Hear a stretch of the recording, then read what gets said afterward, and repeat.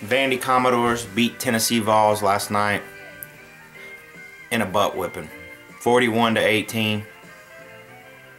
It was a pathetic showing by the Vols. Vandy Crow, real quick, y'all beat us. It's like I've been saying every single Crow this year. I didn't expect it. Y'all just, the coaches in the black and gold polos did a better job. They had players, coaches. We were outclassed, outplayed. Vandy showed up last night. Congratulations. Y'all, it looks like y'all are going to finish about 4th in the conference. There's nothing else to say about the Crow for Vandy. Y'all beat us. Just got the word a few minutes ago, Dooley's been fired. It's a sad state of affairs in Tennessee football right now. I mean, I've been speechless since the game last night. I'm speechless today. It might be a while before things turn around, because even a coach coming in next year, our schedule's real tough. I don't see things getting any better next year.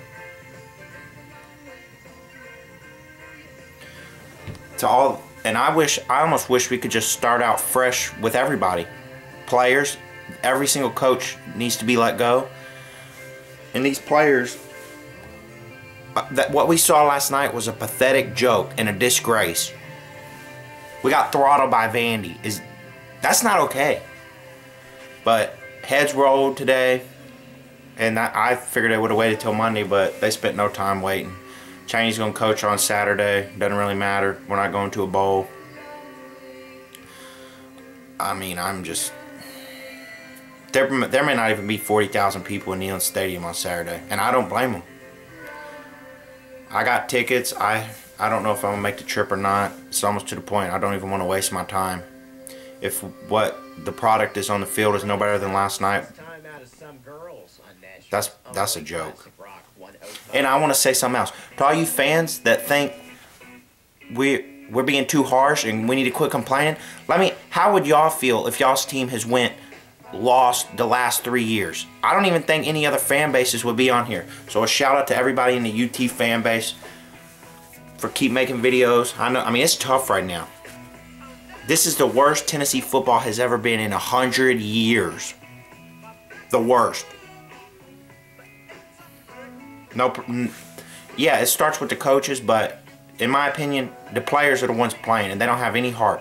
I don't understand how these kids, I mean, what are they going to say one day when they look back? Oh, we were the worst team in the worst years of Tennessee football history. That's really great if y'all think, dear God. I don't know. It's a crappy weekend. Warriors get ended. Vol season, no going to a bowl, and racing ends today. But this video is already dragging too long. But I mean, everybody in that whole Tennessee football should be ashamed. And they better make a home run hire here. That's all I got to say. I don't care who it is. I just want a winner. And if they hire some idiot, I'm gonna be pissed. I'm just letting y'all know that right now. We hire a scumbag, I'm gonna be pissed. This is really gonna take a while for me to get over. Throttled by Vandy.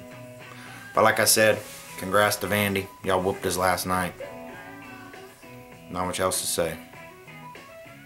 But there's one thing that's never gonna change, and that's the fact that I will always be a Vols fan. May not make many videos during this off season, but the one thing that's never going to change is my love for Tennessee football. And if you don't grow up around here, you're not a fan, you're never going to understand it. But I'll be a fan of Tennessee football till the day I die. Just in another thing, not Tennessee related.